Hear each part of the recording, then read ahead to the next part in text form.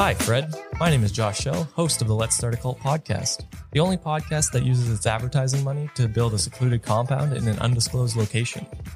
Now, with that out of the way, let me introduce to you my guest this episode.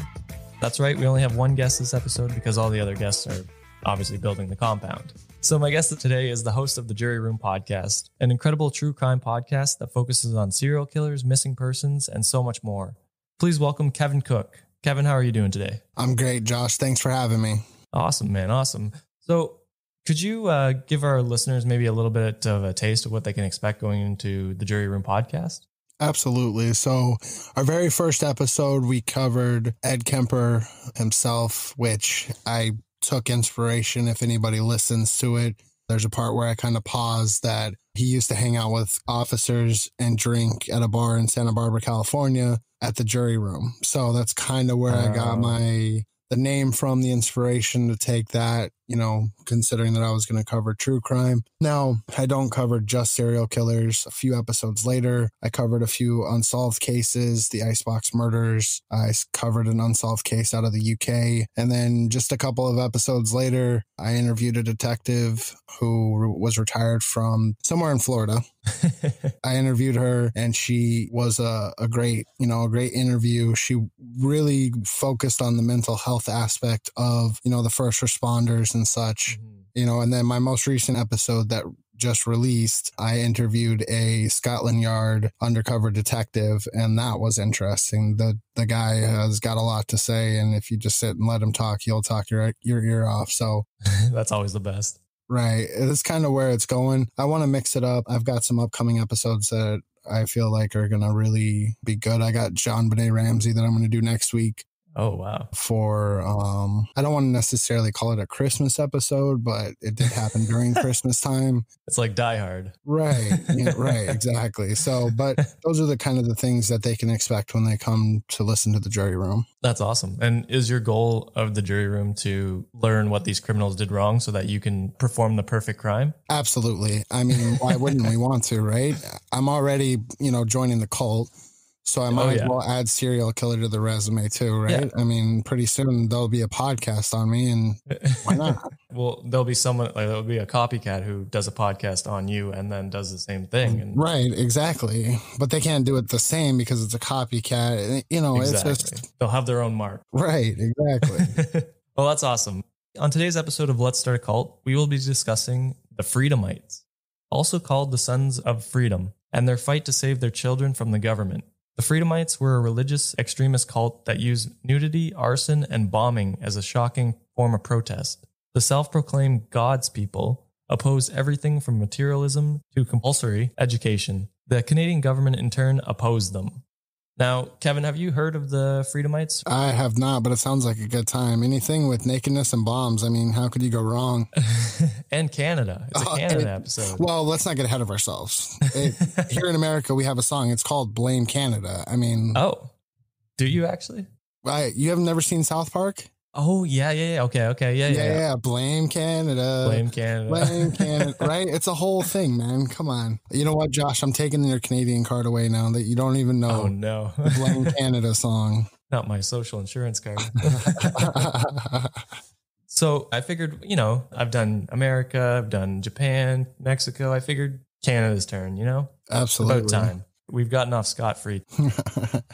So in the 17th and 18th century Russia, a group of Christians known as Dokobor, or spirit wrestlers, began to separate from the Russian Orthodox Church. Dokobors believed that religion should extend past the Bible. They practiced looking inward, believing that they would find Christ within themselves. Interesting. Pretty nice gesture, I guess. I don't know. God's always within, though, right? Yeah, exactly. And I mean, this is how every cult starts. They break away from the church and... It's right. They can do it better, even though this church has been around for centuries. Yep. And they're only going to be around for maybe 50 years, but they could do it better, right? They can do it way better. In 1826, Tsar Alexander of Russia issued a decree that would force the assimilation of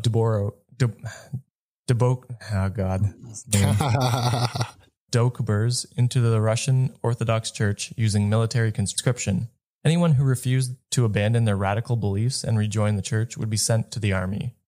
As danger mounted for the Dokobor, who were raided, beaten under the order of the empire, Russia finally decided to rid themselves of the group entirely.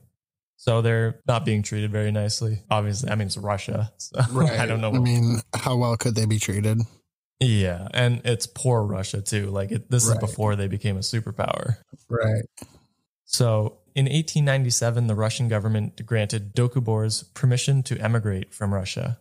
They were forced to do so at their own expense and were forbidden to ever return to their home country. Get them out of here. We don't want them anymore. Basically exiled. Get them. Yes. Yeah. Which is always a weird thing. Like, I've never understood countries doing that. Like, it's just, hey, you can't be here anymore. You have to go. You believe in a different kind of religion than me. That's very similar, but just a little bit too far. Get out of here. Here's the line, and you tiptoed over it. Now you got to go. You've crossed the line here, buddy. So Canada, of course, offered religious refugees aid and land to settle on. So they're just like, hey, you guys can come here. We got land. We got tons of land. Fuck, no one's using it. Come in here. And by 1899, 600 Dokubors had made the trek to the Great White North. And by 1930, 8,780 members of the religious group had arrived there. So, Saskatchewan's not very big. So that's a big chunk of the population. Is that close to you or no? Saskatchewan is not close to me. No, that's on the other side, huh? Yeah, it's like in the middle of Canada, I guess, kind of. It's the prairies. It's not much going on there. It's a lot of farm, very flat land. So farms. I thought it snowed 24/7, 365 days a year. It does not. It does get cold there, though. Saskatchewan is cold. It's like minus 40 with the wind chill. And is that minus 40 Fahrenheit or is that minus 40 Celsius? Which I have no idea what translates to Fahrenheit. It's ungodly. It's like, I think it's like 2.5 or 3 to 1 or something like that. I don't know. Because it's like when you guys are like 27 degrees Celsius, I think it's like 95 degrees Fahrenheit. Okay. Right. So. No, Celsius for sure, because I think they'd be dying if it was minus 40 Fahrenheit. So these Dokubor built 42 villages in the Saskatchewan community of Swan River. The villages had comfortable homes, horses, cattle, and even telephones. Most of these people had been peasants in Russia, and their new lifestyle felt luxurious and exciting. They believed that they had moved to a country of total acceptance, where they could live in peace without government control. They worked as lumbermen, farmers, and carpenters, and they even sent their children to school, an option they simply never had in Russia. Pretty good life so far. Not they're starting out good, right? But, I mean, if their life was good, we wouldn't be talking about them, right? Yeah, they lived happily ever after. That was it. Okay, podcast over. Thanks for coming. Josh, you've been great. Let's go. Let's pack it in. Give your shout out, your plug. Still, the Dokubors' new home wasn't a paradise to everyone. Many were disturbed and disgusted by their people's new draw to affluence. They feared that materialism would corrupt their values. These people, led by Peter Virgin, or Lordy, as his followers called him, of course, set their animals free, abandoned their telephones, and set off to form their own entirely separate community on agricultural compounds. This marked the beginning of a cult whose stubborn and extremist protests would lead to one of the darkest and cruelest periods in Canadian history. We're going dark. Right. Well, I mean, it's always somebody who has to either be called God, Jesus, Lord, the Almighty, Alpha, Omega. John Froome. Right. I mean, it's got to be something out there. That way they can be, portray themselves to be God, right? Yeah. And actually, the childish part of my brain saw Peter Virgin and thought it was hilarious that his name is a euphemism for like Dick Virgin. Oh my God. You know what's funny? You said that and I was like, there has to be something funny about that right now. And I was more or less just laughing because his last name was Virgin. Think about that. It just tickled my 4-year-old mind. I was like, oh God, that's funny. That's hilarious. You're a Dick Virgin. How does that make you feel? Oh Lordy. Oh Lordy. That's the saying for this entire episode. Oh Lordy. Oh Lordy. Speaking of Lordy, not long after Lordy's followers set off on their own, the Canadian government forced the radicalized Dokubor to register their public land and to own it on an individual basis, destroying their harmonious communal living style. During this time, 5,000 Dokubors lost their land. So a huge chunk. Right. No longer own land, which sucks. I mean, I guess is Christopher Columbus leading this cult? That's what it kind of sounds like.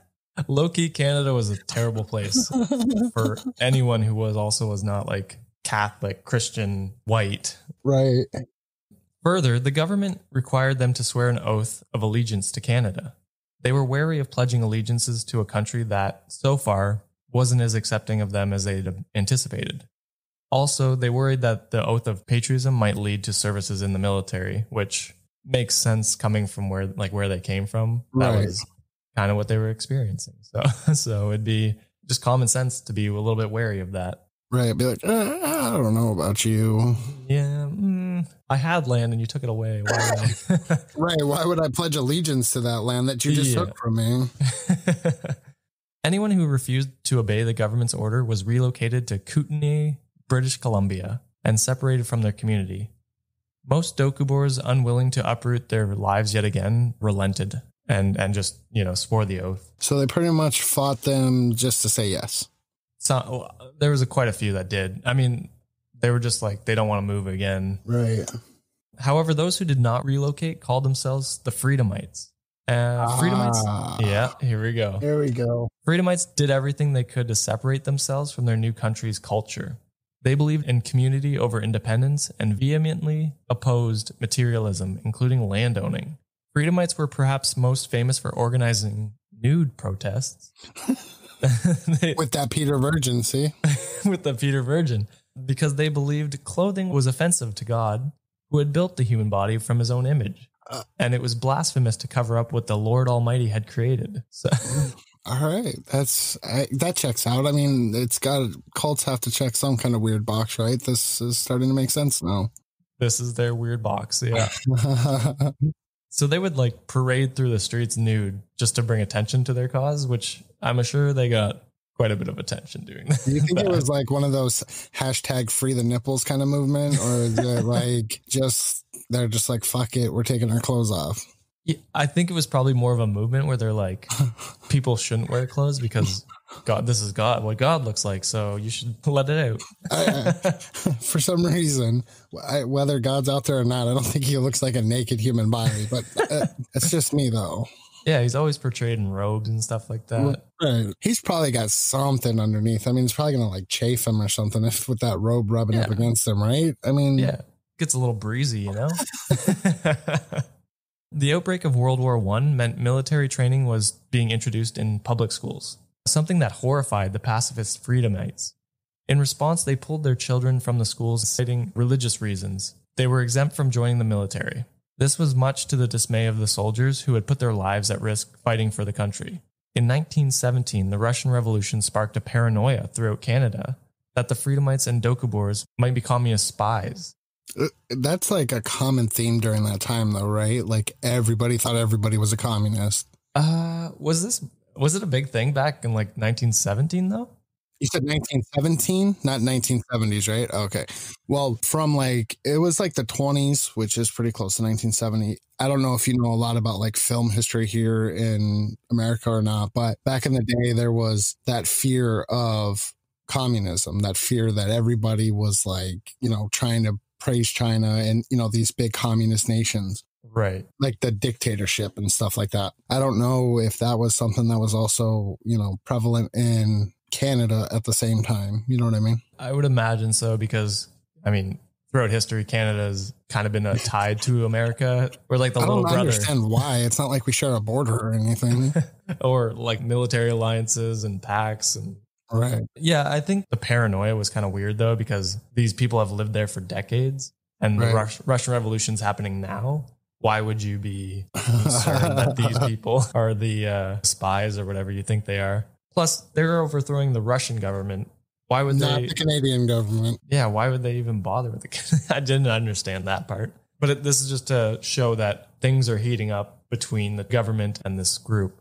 And it actually goes another step forward because that same year, Peter Lordy Virgin. Right. Oh, Lordy Virgin. Peter Lordy Virgin.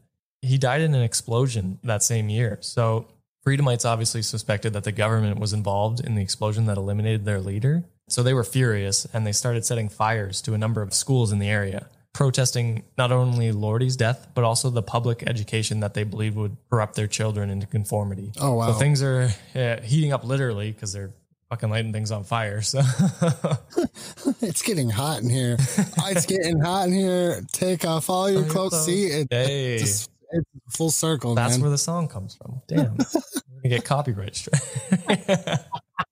Because me and Nelly are twins, right? That totally sounded like him. That it sounded absolutely perfectly like her. Right, exactly. So it's around this time that Lordy's son was sent from Russia to Canada to lead the Freedomites. So I guess he was still in Russia for some reason. Not 100% sure why. All right. But he comes there to Canada and begins to lead the Freedomites. But the new leader is a little bit greedy and apathetic and mortgages his followers' assets and kicked any family that could not pay to the curb. In response, Freedomites set bridges and railways ablaze. They tore their clothes off to symbolize all that had been taken from them. And the Canadian government obviously not taking this well. The nude protests were lighting their cities on fire. So over 600 Freedomites were arrested and sent to Ocala Prison Farm on Piers Island. The children of the prisoners were institutionalized or taken to orphanages. So entire families were just torn apart, never to be reunited again. So almost, not that I'm relating this cult to anywhere close to Nazis, but basically like a concentration camp in a way where they're just kind of ripping people out of their homes for their benefit. Yeah. And I mean, it's definitely not to the scale of the Nazis, nor... Of course. Nor to the same brutality. Yeah. Right. And they weren't killed. They were alive. They were just being held prisoner. Well, that's good. At least they made that. At least they did that. But it does seem like an overcorrection. You know what? It's like, right. Well, we can't figure out who burned them down, so all 600 of you lock them up. Everybody's going. Where instead of, I don't know, trying to resolve work with the group to figure out some sort of solution, they're like, jail them. Sounds like America. Oh, that's where America got it from. I'm just kidding. We taught you. By the 1950s, the children of the prisoners had grown into angry, resentful, and heartbroken adults. In retaliation for the pain that the government had caused them, they refused to pay taxes and send their kids to school and failed to register any births or deaths in their community. They continued to strip off their clothes and set fires to everything from private homes to schools to bridges. Over 400 of these traumatized adults were sent to prison for nudism and arson. So they have an MO and they love to stick to it. But my whole thing is, it's kind of like cooking naked, right? Like, just, everybody knows it's just not something that you do. Like, you don't do that. If a spark flies off, it's going to land on you. And... Right. But I feel like setting a fire and being naked at the same time, it's kind of the same thing. Yeah, no? I would agree. Yeah. I mean, I guess they're cold. Maybe they want to be warmed up. Well, if they put clothes on, then they'd be warm, right? I mean, it's kind of like, that's crazy, man. I don't understand why people go to such extremes for certain things like that. Yeah. And you got to feel bad for them because they're the orphan children basically of of their parents who got just locked up. And I mean, this is a example of like black people in America. Their ancestors were locked up, treated poorly, and you can still see the waves of what happened today. And this is just a very obviously smaller version of that, but in some ways, well, reality of it is it's all bad, the same regardless of the scale, whether it be one person to 5 million people, it doesn't matter. Like, human beings shouldn't be enslaved by other human beings or ripped away from their homes for no reason. Whatever the case is, whatever the race is, doesn't matter. White, brown, pink, blue, purple, doesn't matter. Nobody should have to go through the that. Purple people. Oh, well. You got to include everybody, Josh. This is 2020. It's inclusive, man. I mean, our cult takes in anyone. I mean, our podcast. As long as you have money, we take you in. Exactly. It's fine. Yeah. So it was around this time that the government decided to take drastic measures. I'm not sure what before was. It wasn't drastic, I guess. We've already ripped you from your home and locked you up, but now we're taking drastic measures. Cranking it up. They were called Canada's Most Troubled Minority by reporter Simia Holt. Pressure was mounting on the government to do something to stop the dangerous cult in its tracks. In 1953, the British Columbia School Act made state-run education mandatory for children between the ages of 7 and 15. They attempted to get Freedomites to voluntarily send their children to schools, sending school buses to the villages, issuing invitations, and then warnings. In protest, nearly 200 Freedomites paraded naked in front of their school. And that was the last straw for the authorities. Every protester was sent to prison, and 104 of their children were forced to internment camps called New Denver dormitories. And see, that's another, it's like that, what's the word I'm looking for? Like they're re-educating, right? Like It's almost like not necessarily brainwashing them, but they're, trying to change their mentality, right? Well, and a big thing actually that Canada was doing at this time was residential schools for Native Americans. Oh, okay. I don't know how much you know about them, but Canada was worse than America for what they were doing. They were just kidnapping kids, forcing them into these religious schools. Right. And just abusing sexually, physically, mentally. Right. It was awful. So this is very much on that same vein of, hey, we don't know how to deal with you, so we're going to make you like us. Yeah, exactly. Right. We're going to make you conform one way or the other. And it's just sad. That is sad. That just goes back to that, that no one should have had to ever go through something like that. No, exactly. And no one should ever. So diving into the New Denver dormitories, they were described in a 1957 Maclean's article, quote, "The New Denver dormitories consists of a converted sanctuarium, annex, and gymnasium. The buildings are on a lot 200 yards square, surrounded on all sides by high steel wire fences. The fourth side faces beautiful Slocan Lake, with magnificent mountains towering up from the opposite bank. The approach to the dormitory is guarded by 2 sets of gates with signs announcing closed area and trespassers will be prosecuted. From Friday to Monday, guards patrol the floodlit gate area 24 hours a day. Other days they're on duty only at night. Guards on night duty are armed as a precaution against incendiarism. Incendiarism? Sure. I think that's like them trying to break out, right? Is that kind of what I'm guessing? Oh, okay. I was thinking fire, but the Son building that houses older children, although spotless, is dreary. The sleeping section is cold and barn-like. Each occupant has a white metal bed, 2 cupboard drawers, and a steel locker. The dining hall is an unattractive frame roof where children eat at long tables. The atmosphere is impersonal and institutional. It was also probably unconstitutional. I would definitely go that it's going against some constitution somewhere. I would almost guarantee it. Yeah. So that's how Maclean's article describes it. Not a pleasing sight other than the mountains. The mountains sound nice. Right. I mean, hey, go to prison with your mountain view. That's Canada. Blame Canada. See it. Josh, we're on to something. Blame Canada. Life for children in the New Denver dormitory was bleak at best. The thought of the Canadian government was that the children there would be conformed to modern society, and after their stay, which would last until they turned 15, might abandon their unconventional beliefs altogether. School instructor Nielsen Allen said, quote, "When the children leave after 8 years, they'll no longer be sons of freedom. They'll be Canadians," unquote. Instead, the dormitory traumatized children and their parents and pushed them further away from any shred of allegiance to Canada, because what the fuck do you expect?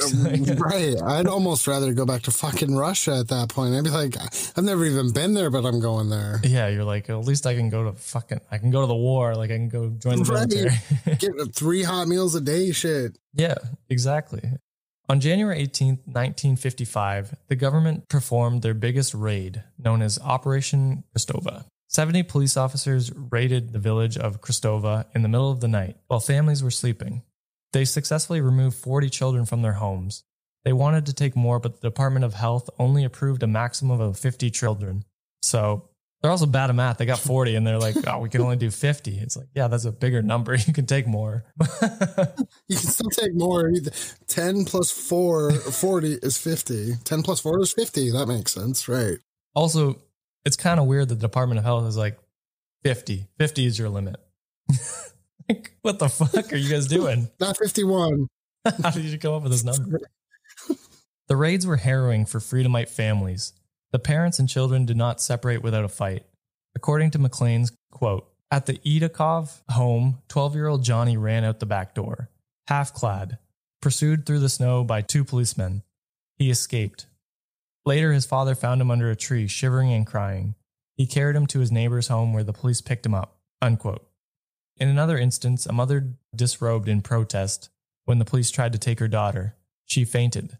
By the time she awoke, her daughter had been taken to the dormitory in the back of a police car. I mean, I gotta think that these people that keep taking their clothes off around their children, I mean, they gotta be fucking scarred, right? Like, not only are they getting ripped from their house, but they have to watch their parents get naked all the time. Like, that's their last image of their parents is them being bye, Mom. And the last thing you see is their titties in your face or something stupid. Oh God, that's terrible. I didn't even think of that. But no, it's still nothing I want to be a part of. No, absolutely not. So the Freedomites lamented that, quote, in some raids, police have manhandled grandfathers and grandmothers, called the women whores, abused the children, and dragged them off without allowing their mothers to say goodbye to them, unquote. The long days and years spent at the New Denver dormitory were joyless and scary to the children who lived there. They saw their parents once a month through the high wire fence. According to Maclean, quote, the parents stand on the other side of the fence. The children begin singing prayers and songs of welcome, often with tears in their eyes. After 20 minutes, the singing ends and both groups arrange themselves along the fence. Some are trying to kiss through the fence through the wire mesh. Others look silently at each other, tears running down their cheeks. Bundles of food and clothes are passed over the fence to children while half a dozen RCMP officers look on, unquote. Pretty bleak. Right. For the parents, it's got to be, like, could you imagine, like, being a parent and your kid's basically in jail? Right. For no reason. Well, I guess in this, like, it's from your lifestyle, from your right. choices, like, your kids are being punished for it, which is not fair to you either, because I mean, it's not obviously not their fault, right, for believing in what they believe in. What they've been taught from the time that they were born, right? It's not like exactly, they, walked out, saying, "Oh, I'm Lordy," right? Like they were taught this, over the generations. Yeah. And I mean, if the Canadian government had let them live their life, like their communal lifestyle, where they weren't bothering anyone, they're pacifist for most, they were pacifists. They burn things now, but where they were just nudist pacifists, I think it would have been fine. Like right. They would have just been their own community inside of Canada, and that would have been okay. Right. I mean, you guys would probably be running around naked by now because it would have just spread throughout the country, but hey, just let them be, right?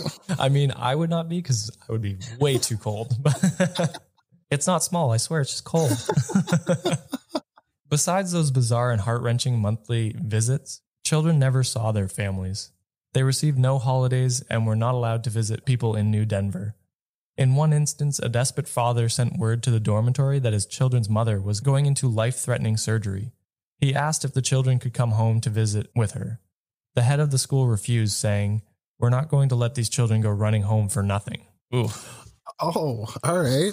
So your mother dying is nothing to these people. Yeah, that doesn't mean shit. Doesn't matter. And from 1956 to 1959, the director's monthly notes reported that common consequences for misbehavior was lost family visits and switches. Well, switches, it also back in like the old time was like a whip. At least that's what I'm thinking it might be. Yeah, so they would just punish them by taking away family visits or whipping them, probably. Yeah. I mean, even if it's wrong, it still sounds right, because I mean, they're already locking the kids up for their beliefs anyways, right? Yeah, it tracks, which is the point of this. Yeah. Right. Parents finally agreed to take an oath promising to send their children to school. And with that, the children were released and reunited with their families on August 2nd, 1959. I guess we're all happy-go-lucky. We're good again. Yeah. You get to be naked arsonists now. Yay. And actually, in the following years, the Freedomites, suffering from trauma from the years past, continued to fight against the government. Their protests grew more violent. Bombings were more commonplace. And in the early 60s, the group bombed the Canadian Pacific Railway. They destroyed public property and burned buildings to the ground. Members were arrested in the hundreds. In 1963, one Freedomite died in an explosion of his own bomb. Oh, Lordy. Well, to be fair, yeah, he might have died from his own bomb. Who knows? Well, didn't he, though? Didn't he? I thought he died, like, in a fire or a bomb. He died from an explosion, but it wasn't clear the circumstances. Oh, so the Freedomites just blamed the government, blamed Canada. See, blame can't see. You need to have that's your background music for this episode. Just blame Canada. Just blame Canada, right? So they're still not happy, obviously. Well, I don't know why the government would think, hey, we've just enslaved, right? In a way, these people for years on end, these kids from their parents, the parents from their children. They release them and everybody's just supposed to be a big happy family. I don't see that happen. Get along. Right. Like us now. In the early 1980s, following 4 decades of violent protests, British Columbia officials organized the expanded Kootenai Committee on Intergroup Relations. The mission of this group is to bring together representatives of various Doukhobor groups, governmental departments, and police to come up with a way for Freedomites and Canadians to peacefully coexist. Which the irony is, if they had done this in the goddamn first place, none of this would have happened. Right. We wouldn't be having a podcast about the Freedomites right now. Exactly. Today, only a few people identify as Freedomites. There are nearly 20,000 active Doukhobors in Canada. 2,500 are descendants of the Sons of Freedom. The children of New Denver Dormitory, now adults, formed an organization called the New Denver Survivor Collective. Members of the group spoke to British Columbia legislature in 2004 asking for an official apology from the government. Instead, Attorney General Jeff Plant delivered a statement of regret on behalf of British Columbia. I'm sure that went over well, right? I'm sorry. Oh, it's okay that you hit me and that you're going to hit me tomorrow, but we're good today. I actually have the statement right here, and I'm going to read it for you. Quote, "We've recognized that a chapter in this province's history needs to be acknowledged. More than 50 years ago, 104 Sons of Freedom Doukhobor children were removed from their parents during a period of protest in the West Kootenays. These children, who were not allowed to return home during Christmas or summer breaks for the years that they were living in the New Denver dormitories, visited by parents, were restricted to 2 weekends a month. I have no doubt that the New Denver experience affected these children and their families in profound ways since they were kept from their parents for lengthy periods of time," unquote. So he's basically like, hey, I acknowledge that probably sucked. And there's probably going to be lasting effects, but maybe not at the same time. Yeah. And the statement also failed to recognize that there were around 175 children in the dormitories, not 104. Also, there were no mention of the abuse or terrible conditions the kids were in or were forced to endure. There were no mentions of the violent separation of the sobbing children in the back of police cars or the mothers who didn't get to see their kids grow up. So basically a blanket, I'm sorry statement. Right. Hey, I'm sorry I kicked you in the face. But I'm not going to say that I kicked you in the face. I'm just going to say that I slapped your hand. Fine. It's good. We're good. Everything's good. Not even apologize, because it's not even really an apology. It's kind of just acknowledging that it happened, which is... Right. Which is not the same as apologizing. Yeah. And this is a whole rant I've got. I've never understood why governments or people of a country are opposed to apologizing for something that, like, it might not have been you directly, because you can just say, hey, I'm sorry, my ancestors did this. It was really shitty. How can I help? Like, right. How is it that hard to be like, hey, I acknowledge that and I apologize for these terrible things that we've done. How can we help improve going forward and make a change? Like, I've never understood why that was so, what would you call it? Like against your core being, or like somehow it's saying you're a terrible person. Right. I think it's kind of one of those things that they would have to acknowledge their faults, right? It's kind of like, you can almost equate it to like the legalization of marijuana, right? Like in a way, like I know Canada, right? It's finally, completely 100% legal, right? Yeah. Well, obviously here in the States, it's not. And it's still a Schedule 1, which means that you can still go to federal prison, right, for it. So in a way, I kind of look at it the same way as it's like, if they acknowledge that they made a mistake, then they have to go and fix their mistakes. Everything that was the cause of whatever they did, up until that point that they acknowledge, Right. So I think it's one of those things that, it's obviously it's a pride thing too, but if they've already, put out these statements and, saying no, and then all of a sudden they're like, yes, we fucked up. Yeah. I'm sorry. It's like one of those almost in a sense where, you would probably get a group of people that would try to take over the government because they're weak, right? Even though the strongest position is being able to admit that you made a mistake, right, and moving forward, and going forward a different direction. You got to think doubling down is definitely not the way to go, because then that just creates more of the issues. So that's right. I guess it's passing the buck, right? You're just like, oh, I don't have to admit to it. Maybe some other government like guy will do it, or girl will do it later on. Right. Yeah, it's shitty. And I mean, I do hope the government comes out with a better statement sometime soon, because this was like, when was this? This was 2004. So, yeah. So it's still, we're like way ahead of, oh man, that's so sad. Yep. So to bring it all to a conclusion, the Freedomites' battle with the Canadian government remains controversial to this day. While violence committed by the supposed pacifist group was certainly dangerous and wrong, it is hard to believe that the government could not come up with a better solution than to snatch children and place them in internment camps. Today, the children who suffered in their most formative years at the hands of strangers who detested them are just trying to live normal lives, and they're still waiting for an apology. So are they still around now then? Yeah. There's still a community of not Freedomites or Sons of Freedom, but the Dokabors, or the Dokabors. They're still around. There's still a community of Dokabors, pretty big. I think it said 20,000 active back in 2004. So oh wow, okay. So yeah, it's grown into quite a community in BC and Saskatchewan and Alberta, I'm sure. Yeah. So a very sad story, very sad cult. And it's hard to be like on the cult side in most situations, but you gotta kind of think that the cult isn't quite to blame here. I wouldn't even necessarily. Now this is just my opinion, right? Like if you listen to the story and take in all the information, like in a way, I don't feel like it got a chance to become a cult necessarily. Right.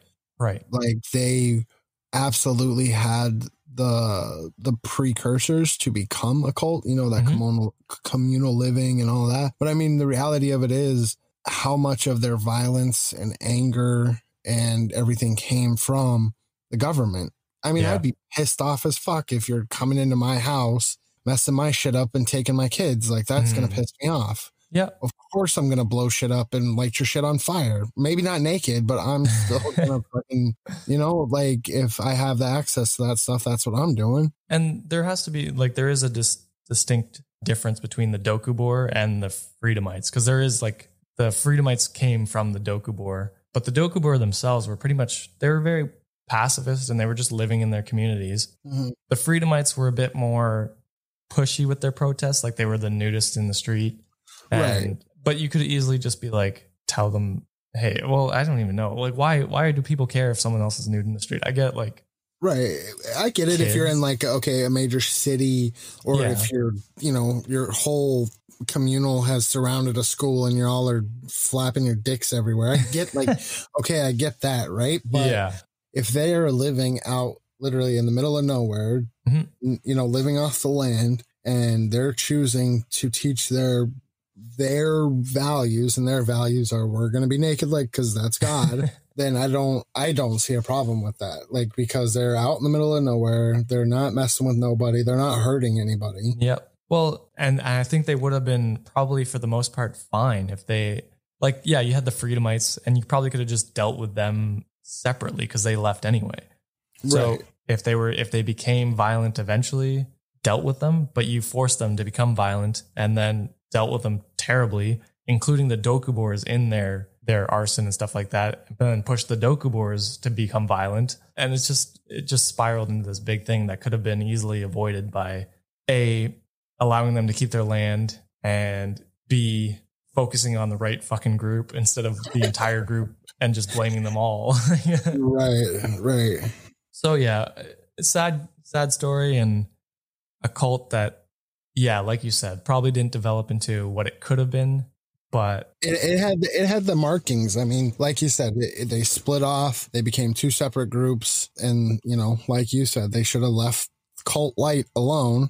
Yeah. And just fucked with the people that were, that were creating the chaos. Exactly.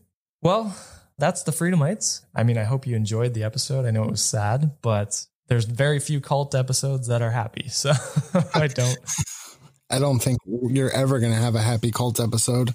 The John Froome one, I would say it wasn't sad necessarily. It was fine. They were just they believed in some American dude who bring them cargo. It was pretty wholesome, I guess. Yeah, that's... Yeah.